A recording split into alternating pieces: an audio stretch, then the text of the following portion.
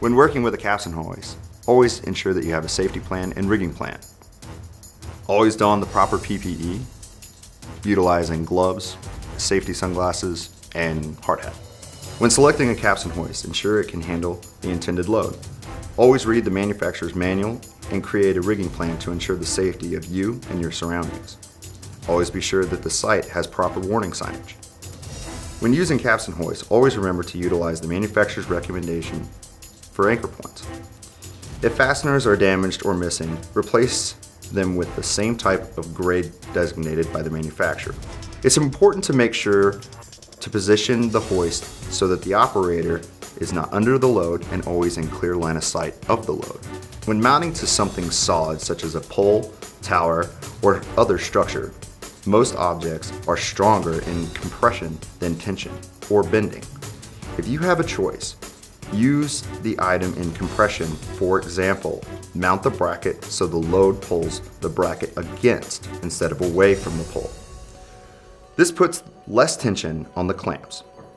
It's also better to pull in the direction that is in line with the pole rather than the direction that will try to turn the hoist and bracket around the pole. For a hitch mount, read the manufacturer's guidelines and instructions to ensure that the towing hitch corresponds with the ratings of the capstan hoist for which it is intended. When utilizing a capstan hoist, you want to perform a function test to make sure that all the functions of the cathead are working properly. If the hoist or parts are damaged or does not function properly, then do not use them and return them to the manufacturer for repairs. It's important to never use a malfunctioning capstan hoist. Always check manufacturer's guidelines for maintenance, procedures, and never operate a hoist without a foot pedal. Also, never let anyone leave the controls and always have clear communication and signals.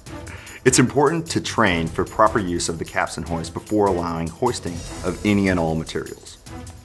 Use a minimum of 3 to 4 wraps on a capstan drum.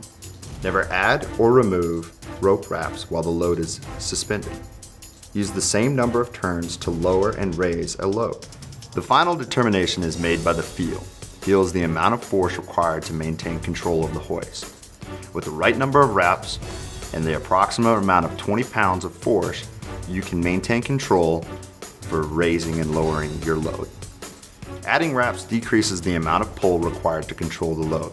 Removing wraps increases the amount of pull required. Always use the capstan hoist to the manufacturer's specification.